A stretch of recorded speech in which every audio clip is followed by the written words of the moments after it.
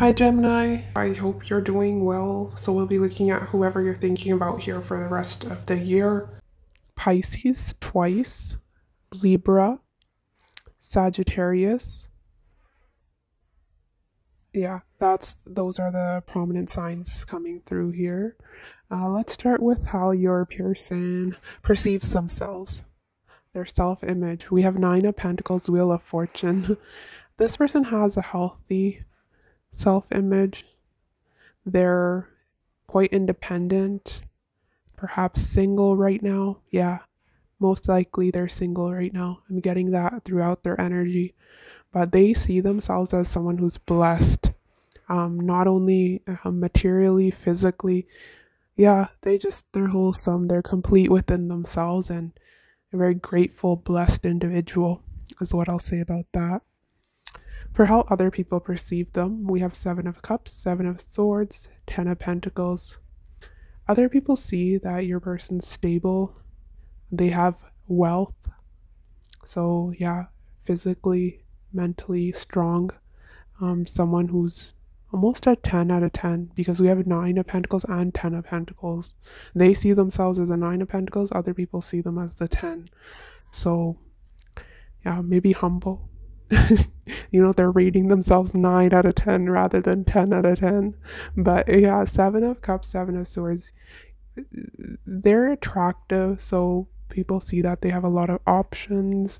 They may be at a point in their life where they don't want to settle. And another thing I'm getting, this person's quite mysterious. I'm getting that with Saturn, Capricorn energy paired with the Scorpio influence, because Seven of Cups is Venus and Scorpio. A bit evasive. This is a private individual and people may not know a lot about them. So secretive is how other people perceive your person. Their heart space, how they experience and deal with emotions. We have Hanging Man, Nine of Swords. Well, this is someone who's very emotional, which is, I don't know. You know what I've been getting in all my readings? They're either really cut off or they're very emotional. One or the other. I've been getting two extremes for most of the readings. This person's an overthinker. They're quite emotional. We have Pisces here, very sensitive person. Yeah, that may be an issue. Sometimes they can be overtly sensitive. So, yeah, overthinker, someone, if you hurt them, they'll go within, they'll sulk. Their mental space, how they demonstrate their intellect and their thoughts. We have Four of Wands, Sun. This is someone who's a passionate communicator. This is someone who likes to work together with others. I don't think they have any issue communicating. They're quite intelligent and confident in the way they do express themselves. Not getting someone who's too argumentative. This is someone who likes to work well, work together. So well-liked individual. Can compromise when they need to. That is what I'm getting. Yeah, there's no issues here in regards to their intellect and the way they express themselves. Quite smart, confident in their speech. For their spirituality, I love, love, love this. You know why? Because I haven't gotten a single reading where the person was spiritual, or, I couldn't tell because they're too work focused, but your person's highly spiritual. I'm getting that. This is confirmed twice. Very intuitive individual as well. Yeah, maybe psychic in some way. But yeah, this person does. They have a heightened intuition. So they do use that in their everyday life. So that is positive, something you may bond over. Can be someone who's into tarot readings. They believe in all the occult, that kind of thing. They're open-minded when it comes to that. For your first impression of them, we have Justice, Three of Wands, Eight of Wands. This is distant energy. I'm getting movement, travel all throughout your reading. Because look, we have Eight of Wands, Three of Wands. We have Sagittarius paired with a Knight of Wands. We have Chariot.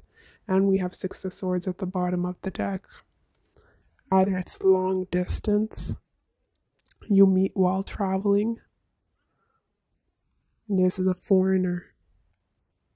You meet online. These are the scenarios I'm getting here. But your first impression of them, we have eye candy and blocked you. You may see them as a bit snobby, your first impression. Yeah, they're extremely good looking, but they have their back turned to you here. So, yeah, they see themselves as a catch, so they can be a bit snobby. I'm not getting that too strongly because of justice here, but it may just be that you think, oh, they're so attractive, they're not gonna pay attention, or, some insecurities may be coming through when you see them. But it's funny because they're seeing you in a similar manner, which I'll get to. But let's look at your life circumstances when you meet. We have Nine of Wands, Knight of Wands, Temperance. So Knight of Wands can signify travel, and Temperance is Sagittarius, which rules distant land, but also travel.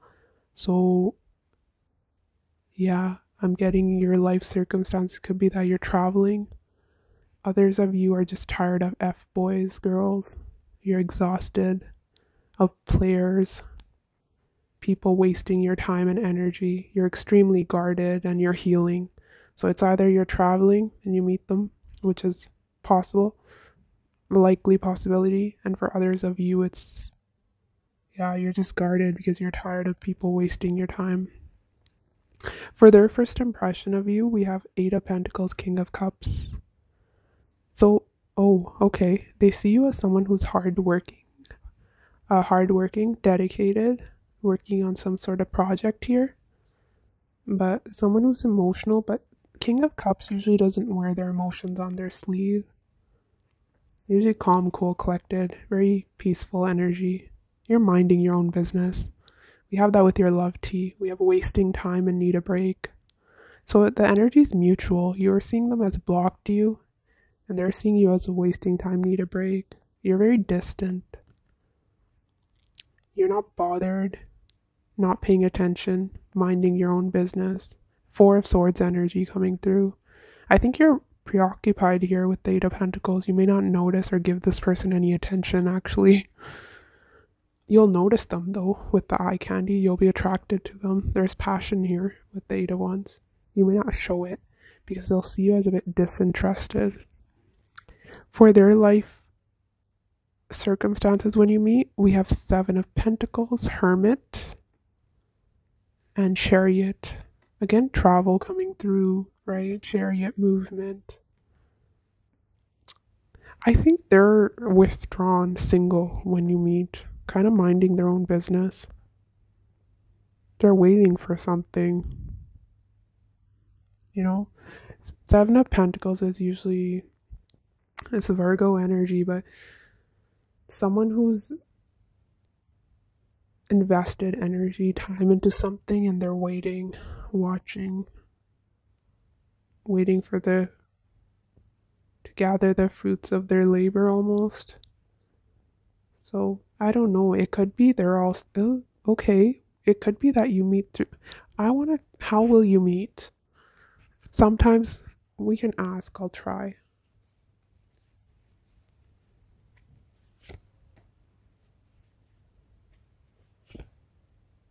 That doesn't help, does it?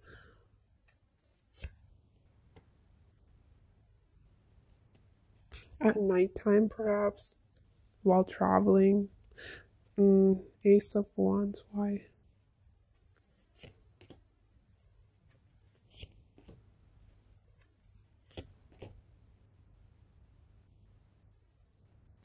I'm getting a few scenarios here for how you'll meet. Some of it's out of the blue. This is a destined meeting that is coming through with Star, but it can be at nighttime. You're traveling to a different location, or this person's traveling, or it's a formal setting. This person could be some sort of authority figure. They're coming through as Ten of Pentacles, or you are a boss. Leo, King of Swords. Oh, okay. Ace of Cups, love at first sight is what is coming through. See that?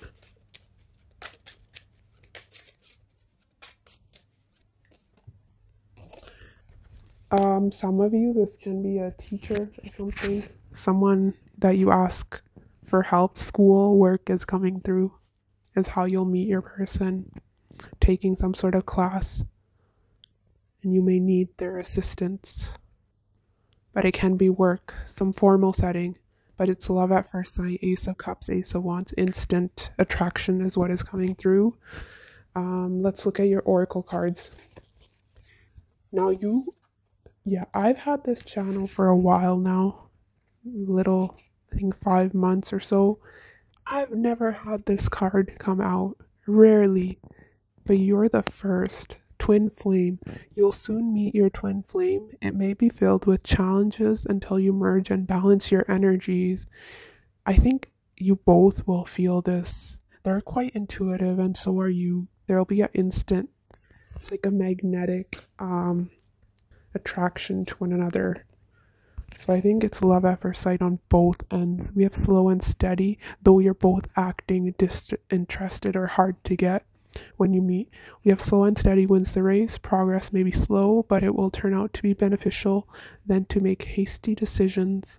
That's beautiful. So there's no rushing anything here. You'll take your time with one another. And we have sacred bond. Yeah, you will have a spiritual connection that will allow you to see yourself through the person you love. Beautiful, very spiritual, intuitive bond.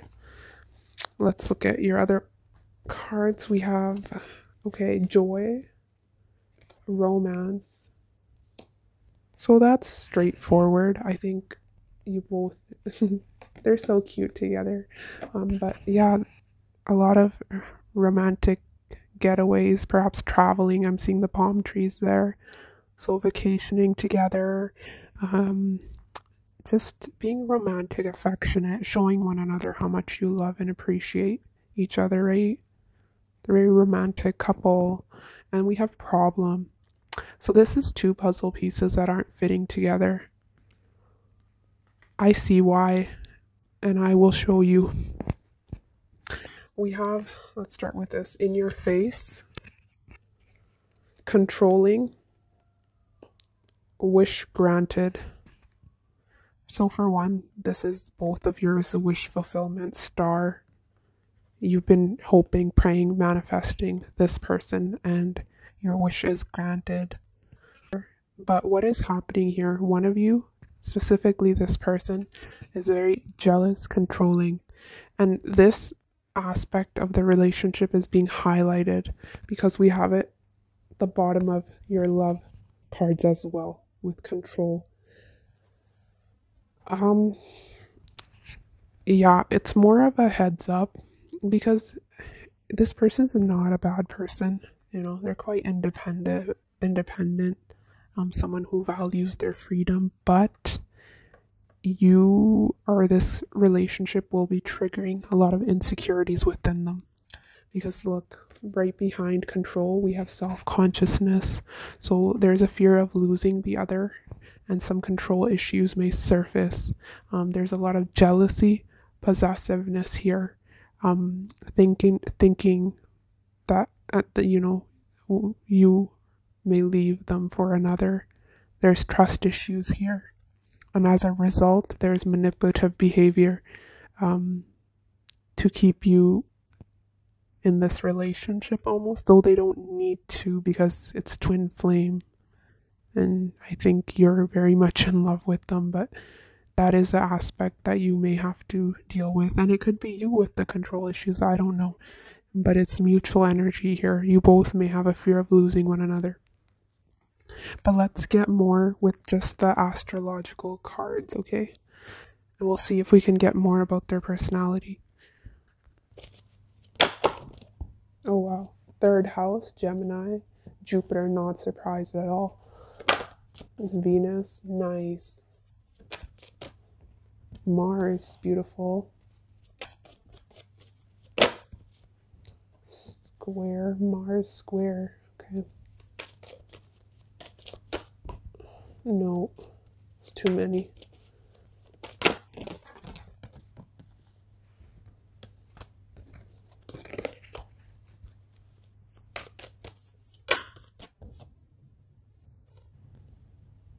Interesting.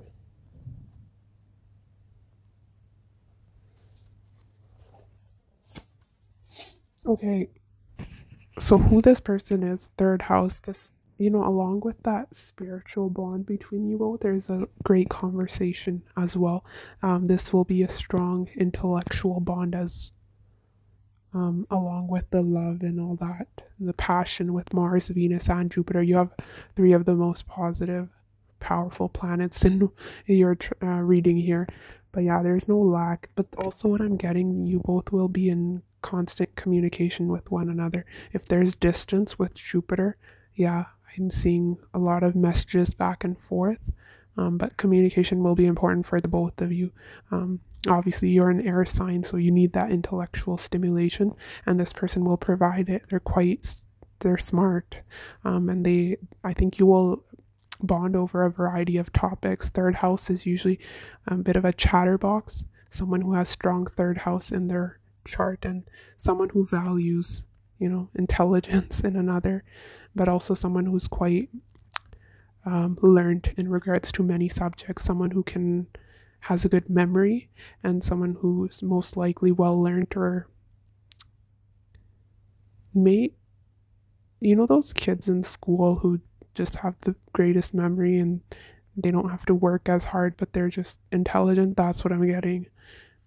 Just very smart person, has a easier time than others understanding complex situations, things. Let me see what else I'm getting. Maybe someone who's quite close to their siblings, who's gifted with technology. That's coming through. With Jupiter and Venus, very affectionate, loving individual. Someone who enjoys the finer things in life. Overindulgence may be an issue here, but that couple where you're trying to lose weight and you're like, babe, should I eat this cupcake? And they'll be like, yeah, eat too. Whatever, you know what I mean? Like, not in a negative way, but just they'll like to enjoy the finer things in life with you. Very generous person with their money, their time, their resources. That's what I'm getting, that. And quite popular as a couple. Both of you will attract a lot of attention. Very sociable couple as well. You'll have a lot of family friends around you. And also very good looking couple that is coming through. Yeah, just you understand one another emotionally, and you'll attract a lot of opportunities towards you. Jupiter, Venus, synastry perhaps is strong in your chart, but it's usually one of the best aspects to get in a compatibility reading, right? Just two people that enjoy each other's company, you like one another. With Mars here, yeah, I think I talked about the passion, didn't I? Yeah, but there's strong passion chemistry here, Mars, Venus. Yeah, so things will be steamy in that arena as well. One person may at times come across as a bit selfish, though. That is where the issues will arrive, especially with that control thing, wanting to have their way. That is coming through here. But very active couple. You both have a lot of energy. I don't think you're a couple that will want to spend a lot of time at home. You're out and about doing things, traveling, short distance travel, third house, and Jupiter, long distance travel. So yeah, a lot of movement for sure. Let's see, let's get some characteristics for your person, Gemini. I love your reading. It's so much fun. Oops. That was too fast. I didn't even ask.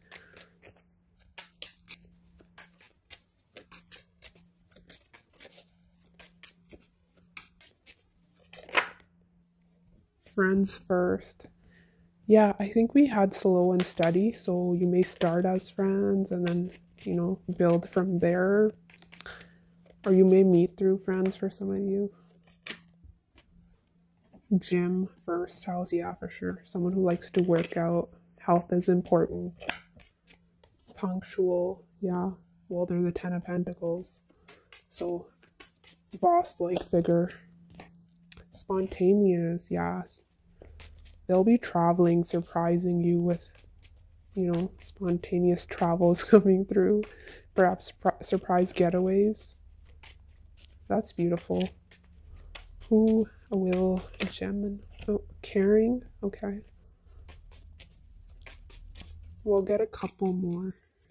Who will Gemini marry? Appreciative and caring. Nice. Emotional. I'm not taking who will. But it did say articulate and something else.